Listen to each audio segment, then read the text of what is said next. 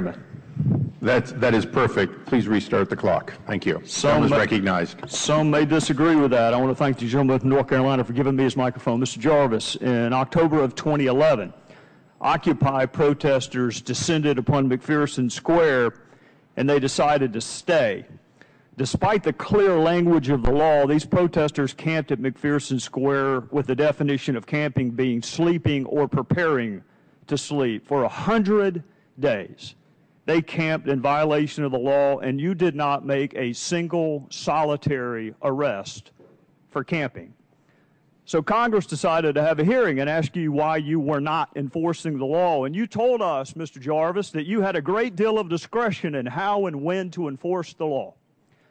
You told us that you were, after 100 days of not enforcing the plain language of the statute, working with protesters to, quote, gain compliance, whatever the hell that means, with the law, and what you called, quote, a measured and reasoned approach.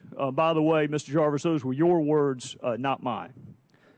So the law says no camping, but the protesters camped anyway, and you didn't do anything in terms of arrest or citations for over 100 days. So, Mr. Jarvis, I want you to fast forward 2 years. Parks are closing, access to monuments is restricted, even access for those who helped build the monument in the first place. You didn't wait 100 days to enforce the law, Mr. Jarvis, with veterans who wanted to see their monument. You didn't work to gain compliance. Veterans weren't greeted with a measured and reasoned response, Mr. Jarvis. They were greeted with barricades on the very first day.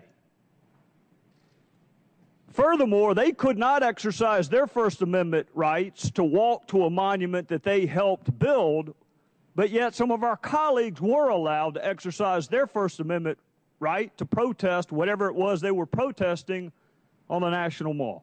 So I'm going to read something to you, Mr. Jarvis. I want you to ask me if you recognize who said this. Because of the lapse in funding, you are having to deliver difficult news to our visitors and partners. The functions we must perform under a shutdown are not the reasons any of us join the National Park Service, but they are the duties we are required to perform by law and regulation. Do you know who said that, Mr. Jarvis? I believe I said that. You're right, you did. So can you tell me why you would not enforce the law at McPherson Square, but yet you greeted veterans with barricades on the very first day? What regulation can you cite to me that required you by law to erect barricades? The contingency plan that was approved on September 27th for the National Park System is in compliance with the Anti-Deficiency Act.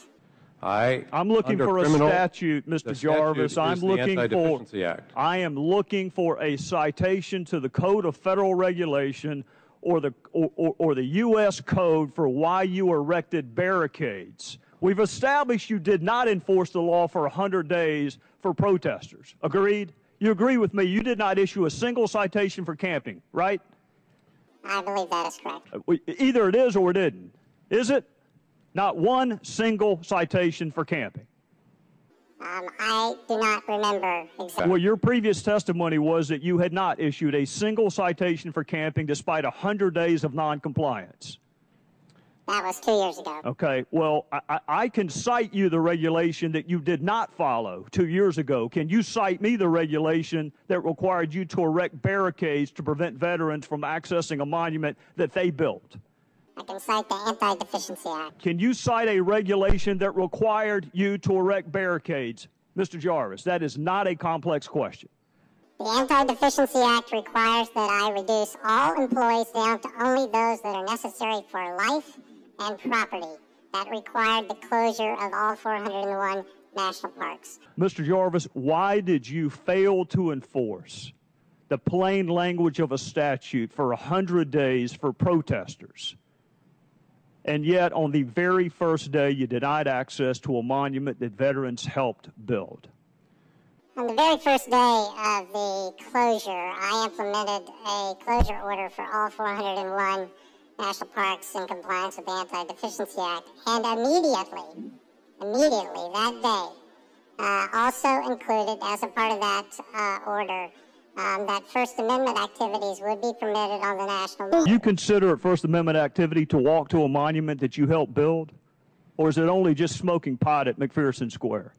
The First Amendment activities, we are content neutral on First Amendment and on the National Mall. That wasn't my question. Do you consider it to be an exercise of your First Amendment right to a walk to a monument that you helped build?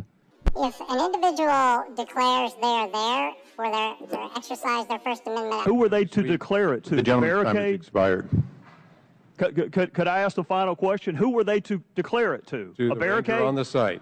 On the National Mall, any group under 25 does not need a permit to exercise their First Amendment. And we set up the policy to allow our veterans in, including all of the honor flights under First Amendment. So they were not denied access. Mr. Chairman, I want the record to reflect that no statute or code of the federal regulation was cited to justify the erection of a barricade. The record will indicate that. Mr. Director.